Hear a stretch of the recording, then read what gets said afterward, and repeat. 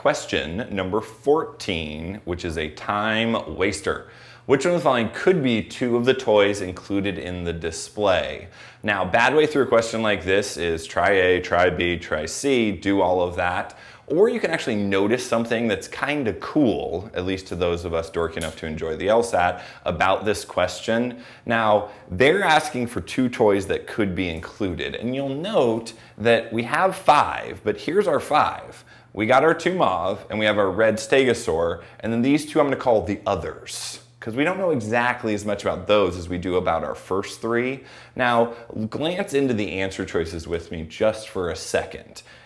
If you actually visualize these answer choices, if an answer choice gives you dinosaurs that aren't mauve and that aren't the red stegosaur, then essentially what they're asking you is, could these 2 take up our last 2 spot? Could these be the others over here? Well, if you look down, answer choices B, C, D, and E all talk about dinosaurs that aren't mauve and that aren't the stegosaur. So all of those are giving you options for these last 2 spots. In other words, could these fill the last 2 spots? Well, we don't know that much about the last 2 spots, but here's one thing that we do know. You gotta have either P or I. And the reason is, if you don't have P or I, then P or I would be forced into the out group, and then of course U and V would have to be together, and U and V don't like each other. Now, it is no coincidence that if you look B, C, D, and E, they do not give you either P or I. So indirectly, all of those answer choices are just forcing P and I into your out group, and that just isn't allowed. Now, one of these is not like the others because up in answer choice A, they give me green lambeosaur and a mauve velociraptor. And really the key word there is the mauve again, because now we're not talking about the 2 others. Rather, we're actually talking about one of our mauve dinosaurs. And if you visualize right up here in scenario 1, we could easily have green lambeosaur and the mauve velociraptor, and that would work just fine. So we go with answer choice A.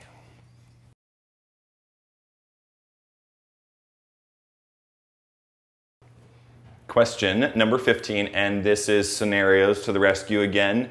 If the display includes a yellow tyrannosaur, not the color I would choose for a tyrannosaur, but we'll let it fly, then which one of the following must be true? So let's check real quick. Here we have a tyrannosaur, but it's mauve. Here we have a tyrannosaur, but it's mauve again, which means if we want to make a tyrannosaur that's yellow, we're going to be working with scenario 3 again down here. So I could do that here. I could throw in a tyrannosaur. I can even make it yellow, which sounds like a plan.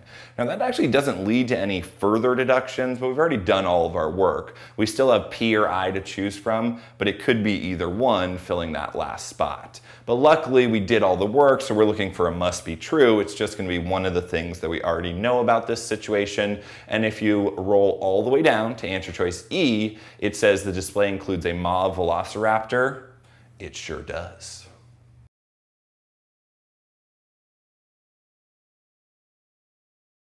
Question number 16, here we go again. If the display includes both an iguanosaur and an ultrasaur, how exciting, then the display also must include which one of the following. Now looking up here real quick, you'll see that again, figuring out which scenario we're talking about, not too bad, because ultrasaur's out here and out here, so the only situation we can even think about, including the ultrasaur, is number 2. So now we know we have to be dealing with number 2. So now we can plug in ultrasaur and the iguanosaur right here.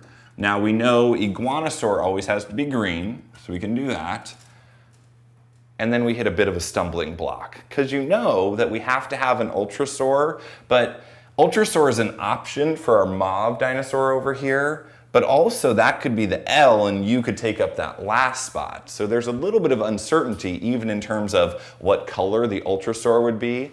Now normally in that situation you might freak out, hit the wall, but actually if you think about it, that's good because this question isn't asking you about what could be true, rather this question is asking you about what must be included in the display. So screw figuring out all the different possibilities that could exist, we just need something that must be true and we're already there. The one thing that we know for sure in addition to this is that we have this mauve tyrannosaur in scenario number 2, and if you look at answer choice A, it says the display includes a mauve tyrannosaur, so that's definitely going to be our guy.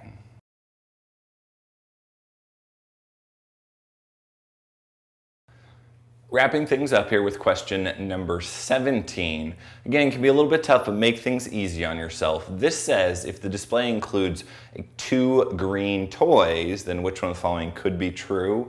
So now we have to visualize we have 2 green toys. Now remember, on a previous question I talked about this distinction between our Mauve and our Stegosaur versus the others. Well, now what they're doing by telling us that we have 2 green toys is filling up the others. Tricky part is this. It sure looks like that could happen in any of our scenarios, and we don't want to waste the time to go through and plug in green into all of them. So let's just think about it in a more general sense first. If these 2 spots are green, well, let's talk about what that means. And looking over here, there's a few things you can notice. The first thing is, if I have a Platysaur, it's got to be yellow. Well, now in these situations, since I filled up my last 2 spots with greens, I just don't have any yellow. There is no yellow, which means now P would have to be out. Take up one of my spots that's out.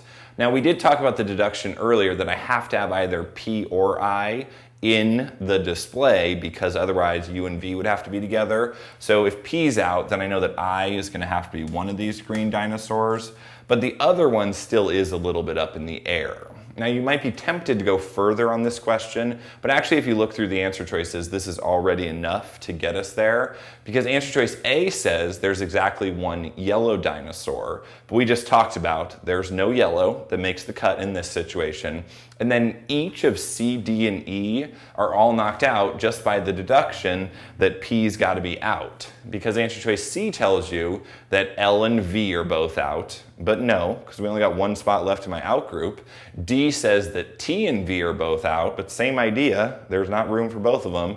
And E says that U and V are both out, and this is getting a little repetitive. That still doesn't work because P is out. So really just getting the deduction first that you don't have any yellow, and second that P's out gets you through all the wrong answer choices. The right one here is going to be answer choice B, which says that you have a green Tyrannosaur, and this other green one is totally up in the air, and it is cool for it to be the Tyrannosaur. Even though we have 2 situations where the Tyrannosaur has to be mauve, down here we definitely have room for a green one. So my answer is B.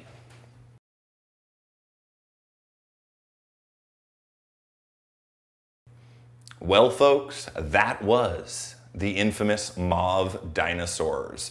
My apologies if you got destroyed by that game, if it made your LSAT day less than enjoyable. We all hate that. But big lessons to take out of this. First, weird setup, but really it's just combining 2 things that you've done on your own independently, putting them together, so don't let that freak you out. And also always spend a little bit of extra time looking for those deductions. Here, if you spend an extra 30 seconds just really looking into the mauve, what can be mauve, what can't be mauve, because you know you got those 2 spots to fill, you can see how that deduction gets you through these questions quickly and accurately, and of course that's the goal.